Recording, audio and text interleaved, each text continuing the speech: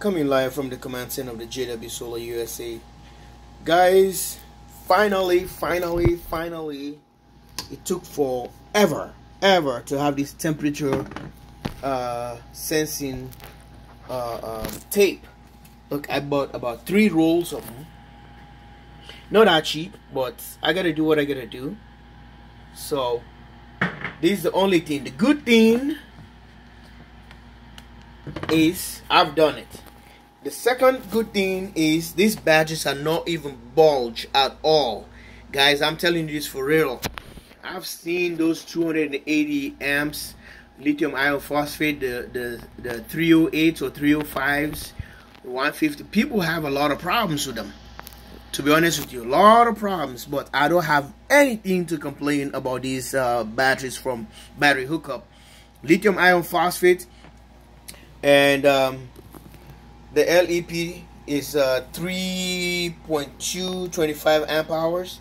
Some people might say it's the amps are too low, but what I did and what I've already explained on the video, so they are all tied in 8s. So 1, 2, 3, 4, 5, 6, 7, 8. So 8 modules is 25 times 8 is 200 amps. So it's the same as what you paying for, or what, sorry, not paying for, what you get at AliExpress or whatever, which they are just bigger. So one of their cells gonna be 2 of these modules here, but that's not the case, and they're thick, almost thickness of these 2 is 1 because of the amp hours, but that doesn't matter. What matters is people are having so much trouble with the batteries. They swell up, they're bulging. These batteries are brand new. You see, they're all biting all the way to the brim. See, they're all locked tight, so I gotta tighten them up. I don't want them to bulge, I don't want them to expand, and they are not bulged yet, but they are all in good shape. So I already taped them, put them together, and this is how I'm gonna wire them all in parallel, all the way, all negatives or positives, positive, negatives. And I'm gonna do this, and I started doing the interconnect jumpers from this, come like jumpers to that, jumper to this, so to build a 48 volt or 12 volt pack. I can do that. So if it's a 3.2, let's take it 3, 6, 9, 12. So let's add the volts on it now, if we decided to go just on the standard one. So 2, 4, 6, 8, 3, 6, 9, 12, 12. So 12.8, if that's what you want to keep it that way. But they have, it can go up to about the 3.45, which is a 3.65 is the max charging. But I'm probably going to charge them into the 3.45 or 3.35 or whatever it is, so I can get it, because I don't want to charge them to the brim. If I want to, I can charge them to top balance them. But interesting, I saw a plus sign on top of this and negative. Okay, I didn't notice that before. See, there's a negative, there's a positive on top here. And not all of them has that either. I think just this one here, this cell. Huh, interesting.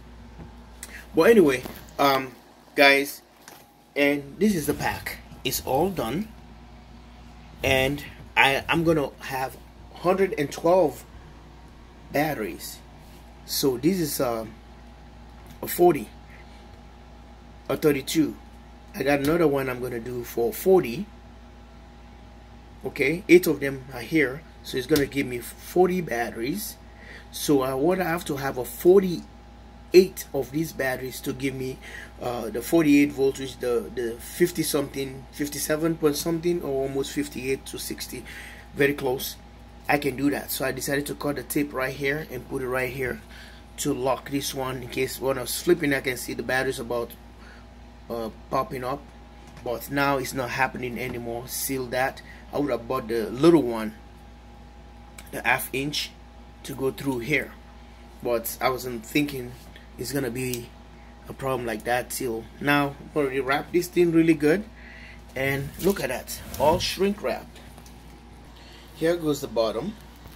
It's all tied up. So I wrapped the sides first, and when I was gonna lift up the battery, they started sliding out. So I have to flip it upside down, which is here, so that the bolt sticks out facing the floor, and I try to tape the back here so they can't reverse anymore. If they're about to reverse, the glue is gonna cut up on the bottom here. So it's kind of a little bit tricky because the batteries are really slick. They're sliding out really quick. If you forget, they will just slide. So I don't want any of the things. See, they're locked. You can see there's no gap at all. They're all sealed. Look at that, all the way locked. And I feel more comfortable. And this pack, I can build stuff like this. I can go 40, 40, 40. So I need about 112. So 56 of them. Yeah, I think 56 of them I can able to do. 56 times 2, that gives you about the 112. So I need 56 packs total, 56 on the battery. So I think it's a 248 volts in 48 volt series and parallel, something like that. I think I did the math, so I'm trying to it's kind of complicated a little bit, but I know I need about 112.